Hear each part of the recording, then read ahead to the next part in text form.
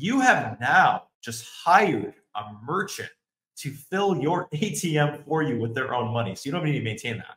In addition to that, if you structured your BTM business properly, like I mentioned, you've outsourced the actual compliance and the operation of BTM side to another company. So you have just created two, not one, guys, two businesses in one. All right, guys. What's going on? Gedam here, COO of ATM Together.com. Welcome to another weekly live. Now, with that being said, guys, let me get into the agenda for today. The secret to close any ATM location in 2024. Make sure you stay tuned for that lesson, guys.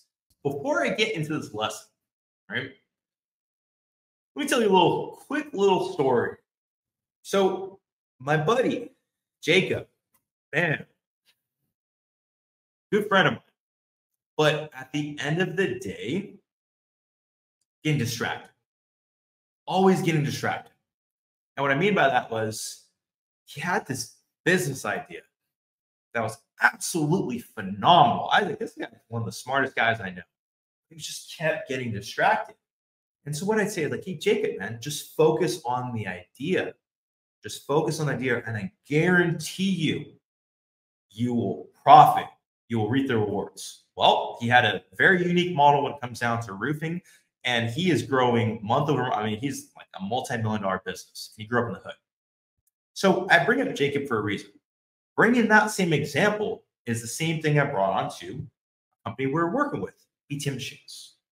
They had a phenomenal idea for a machine. I was like, hey, you know, I'm telling you right now, you bring this to the market, it's going to be absolutely phenomenal. This is how we're going to develop it. We're going to use this and this and this. It was craziness. Like you see this right here. I have like 14 different whiteboards in the office, and I'm just drawing. It was like the movie A Beautiful Mind. So the reason I bring this up is because industry disruption. When you're able to disrupt the industry, you have to act fast, because you are just one day away, one step away from a big company saying, oh, no. We're going to take your idea. We're going to take your idea. Thanks for spending all that year developing it and getting the patents, but you can sue us. We're just going to quickly deploy all your machines all over the place. Here's what it is. We'll probably settle with you later. We'll make so much money. That's what happens with every industry. It is what it is. That's why you have to act fast. And it's not to be scared. It's not to like get this mentality of like, I can't tell anybody anything. Otherwise, I wouldn't be on this Facebook Live with you. But it comes down to, in business, if you have an idea that works, you need to act fast because the competition's going to catch up and they're going to try to clone, mimic you. And it won't be as good as you, but it is what it is, guys, right? So let's get right into this lesson. So ATM locations. And in case you don't know about the ATM business, guys, real simple. I'm going to break it down to elevator pitch, 30 seconds. You are a private money lender, right? It's like Target versus Target, right? But you're a private money lender. And what that means is, in the traditional ATM space, you own a machine. It's literally 4 pieces of metal. You place that at a location. You put your cash in it, typically about $1,000 to $4,000. That's about the range we say. Usually a little more than 1,000. But the reason I bring this up is because you're giving people quick access to the cash. Typically, the amount you pull out from a cash ATM, that's not a bank, is about $20 to $100. Think about it for a second. I mean, how much do you really pull out? Maybe up to $200. Everything else, if you're pulling out $1,000 or more, you're going to your bank or bank ATM. So you're giving people quick access to cash. So say customer A, they go to your machine on Monday, they pull out $20. You charge them what we call the convenience fee, but it's called a surcharge. We'll say that's $3. That's about the average. Across the US, you're going to about $3.25 or $3.50. You go to like Miami Beach or you go to Las Vegas, the Strip, it's gonna be like $8. That's just what it is. But we'll say it's $3. Now you just made $3 in profit. So you're probably thinking like, hey, that's not that much money, but you just got to do some simple math.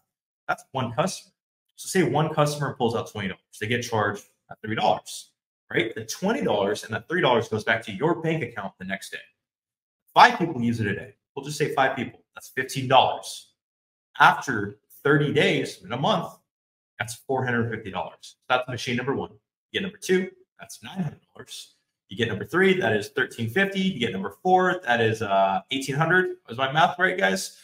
Now you start seeing how we can quickly start adding residual income for all these machines. These are your little employees. They don't talk back. They don't have issues. They don't call in sick. They're just little machines. So that's the basics of the industry. Okay. That's been the industry for years.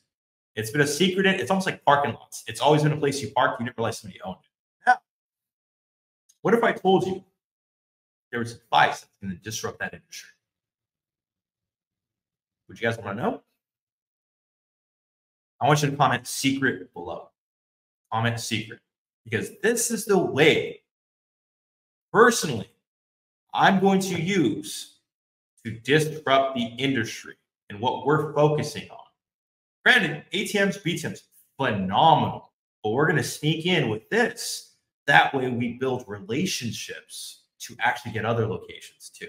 Well, let me break something down for you guys, right? Let's see if this pops up. I'm seeing some comments. Now, the UTM, the all-in-one machine, guys. So here's the reason why I bring this up. You're probably thinking like, hey, yeah, it literally looks like a kiosk. Exactly right. Now, with this, guys, all this is super simple. An ATM and a BTM, they had a baby, and they called it UTM, right? The Universal Teller Machine. Now, looking at this, guys, you're probably thinking like, well, what's so different about it? Well, I'm glad you asked. Now, you just look at let me zoom in over here. So if you really look at the device itself, you're going to see a few things here. You see this right here, right? And then you see this, and you see this. So there's a few things here. Obviously, there's a barcode scanner, there's a camera, touchscreen, and all that good stuff, whatever. But it's the core, it's the guts that matter. Now, if you have a card reader in the machine, what's that telling you? Well, you can actually pull cash out. So somebody put debit cards in, they can withdraw their cash right here. That is literally one business right here. They get the receipt. In addition to that, guys, they can buy and sell crypto on the machine using this side. So here's the importance of this, guys. Here's the importance.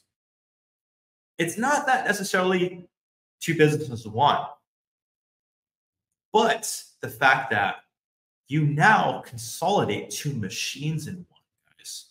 Now, think about this for a second. Remember I brought up the BTMs. Well, the BTMs, when it comes down to transactions, you charge a percentage. It's typically about 20%, 20 to 25%. That's the average. So somebody puts in, we'll say $1,000 in the machine. You charge them 20%. You make $200 profit. 5 people use it a month. That's $1,000. Cool. On the ATM side, people pull out. On this side, we'll say $20. They get charged that fee, $3. So you get $450. So now you're looking at about $1,500 a month in one machine. Well, the question you naturally have to ask yourself is this, guys, right? You have to ask yourself this. Well, wouldn't the location have an ATM or an BTM already? Well, yes, that's a very high likelihood. They have one of the two, right? If it's a high traffic location, more than likely they have one of the two. But how many of you guys would like to know the exact pitch that I'm going to use? I'm going to direct different teams, clients, everybody to use to replace machines at locations. Comment pitch below. Comment pitch. I'm giving it to you. This is literally what we're going to do, guys, for thousands and thousands of locations. You guys ready? All right. So this is how it's going to be presented. It's going to be called the free digital ATM upgrade program. Think about that for a second. There's two aspects to that, right? Number one is free. Number two, I would say three aspects, is digital. So you're like, digital? What you talking about? Number three is upgrade. Who doesn't like an upgrade? Whether it's Verizon, T-Mobile, whatever. Everybody wants an upgrade. Even when it comes on your iPhone. You want, hey, it's a 14, it's a 15, it's a 16. Hey, upgrade me. Now, here's the reason why this is going to be pivotal when it comes down to pitching locations. Stores operate off of square footage. Walmart, for example, one of the most profitable retail stores. They will measure by inches how far aisles need to be apart. That's what the founder was known for. To maximize the profitability per inch.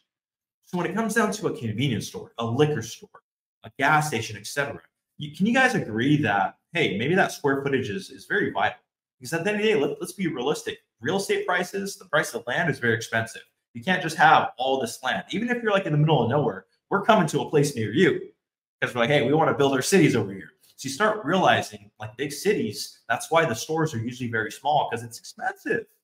Now, if you're a store owner, if you're a convenience store owner, you're a gas station operator, etc., and you have two machines, you have a BTM and you have an ATM right next to each other. That's taking about like 4 or 5 feet of space, maybe even up to 6 feet, depending if they need clearance, etc. What is that taking away? I guess I want you to comment below. Think about this for a second. You need to think like a business owner, a disruptor of the industry. What is all those machines taken away from that business owner or that merchant or that clerk? Well, the way you want to think about this is, what is their profit? Where does their profit come from? If it's a gas station, there's two sides. There's the gas pumps themselves. So they want to have the most amount of gas pumps as possible, right? Because that means the most amount of customers or the most amount of merchandise. On the other side, there's the store aspect. Well, in the store, what do they sell? They sell products. They sell inventory. So if you're able to add more inventory, say perfect conditions, right? We're not going to get into that. Perfect conditions. You're able to add more inventory. Doesn't that mean you have the ability to sell more? Think about it. It's like a storage unit. If you can fit more, you can put more stuff in there. So here's the thing. If you're selling chips or Red Bulls or things like that, for example, and there's two machines, and you as the operator say, hey, Mr. Merchant, I'm actually calling because we have a free digital ATM upgrade program. What's that? Well, let me ask you this. Who owns your ATM at your store? Oh, it's owned by us. What about the BTM? Oh, it's another company. Okay. Well, how much space would you say that's taking for you? It's taking about, well, I got to split it. And then there's a power cord that goes in between and this. So it's about like 6 to 8 feet. Okay. So do you say that you have like enough space for all of that in addition to all your merchandise? Well, I mean, if I could remove one, it'd be great. Okay. Well, what would you put in place of one of those machines if you're able to keep that same profit? Well, I would actually add a Red Bull fridge. They called me. They want to sponsor my products. There's a Monster fridge. And then Coca-Cola also wants to be a distributor and blah, blah, blah, blah. Okay, so you're saying that if you could keep both sources of income, but reduce the amount of space they take, you would want to do that. Yes. And you'd be able to create an additional source of income with another fridge, another shelf, another sort of like gum or whatever. Correct. All right. Well, here's what I'm going to do for you. There's a few things. First of all, I'm going to completely replace your ATM for free with a brand new state-of-the-art touchscreen machine. Really? Exactly. How much is it going to cost me? Absolutely nothing. Okay. The next thing I'm going to do is get rid of that BTM from that big name company, and I'm going to implement all the things from that machine into that same ATM. How does that sound? It sounds good. What's the catch? Well, here's the catch. All I want you to do is continue maintaining the ATM like you do. Well, what's in it for me? I'm going to let you keep 75% of the profit from the ATM. Really? And you're just going to put your own machine there? Correct. Does that sound like a crazy deal, guys? We're out from the merchant. Comment crazy below. Comment crazy below. Because you're probably like, Gedam, how are you going to make money? Well, here's the plan, guys. You have now just hired a merchant to fill your ATM for you with their own money. So you don't need to maintain that. In addition to that, if you structured your BTM business properly, like I mentioned, you've outsourced the actual compliance and the operation of the BTM side to another company. So you have just created two, not one, guys, two businesses in one, guys. And guess how much management you're doing? As much as you want. So here's another option with that. You start seeing how all of a sudden you're like, wait a second. So I'm going to give them free equipment. I'm literally just going to generate 25% of profit for no reason. They're going to do that for me. In addition to that, I'm getting another source of income from the BTM side. Correct. Well, here's the third thing.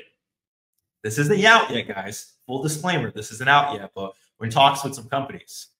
In addition to that, I would even sweeten the deal more. It's an irresistible offer for the merchant. I'm going to say, hey, Mr. Merchant, that's not it. It's like, that's not it. Wait, you're going to give me a free machine. You're going to free up inventory. I'm going to keep 75% of profit. You're going to maintain the machine. Correct. But I want to make sure I take care of you. And I value our relationship because I know you're going to refer me to other locations. So here's the third thing I'm going to do. How many customers do you have in there buying gift cards? Once in a while, we have like Visa prepaid and all that. Okay. How many people do you have that, would want to do like Western Union or like money payments or things like that? Well, I get a decent amount of customers. They ask me like, where's the closest like bill pay? All that. Well, here's the thing. My machine really soon is going to offer a service where customers are able to find it on a map, which means they find your store on a map. So now they see that Snickers bar, they see the Coca-Cola, they want to buy something really quick. And they're going to be able to pay their bills at the machine also. Think about that for a second. So I'm a customer. I find this place. I want to pay my ExxonMobil gas card bill. I go there, or my credit card bill. I go there. I get cash. I put it in the machine. I type in my account number. I get charged a convenience fee about $3 or $4 or $5. And that is how I'm able to pay this card. So then you start thinking, you're like, well, wait a second. If they're able to pay a card, why wouldn't they be able to fill up a gift card? Exactly. There's a card reader. So don't you see the industry disruption that can happen with this machine? But it all starts with the right location, guys. All right. So that's all I got about the new plan to close as many ATM deals as possible. If you guys like that lesson, you want more info, I want you to comment info below.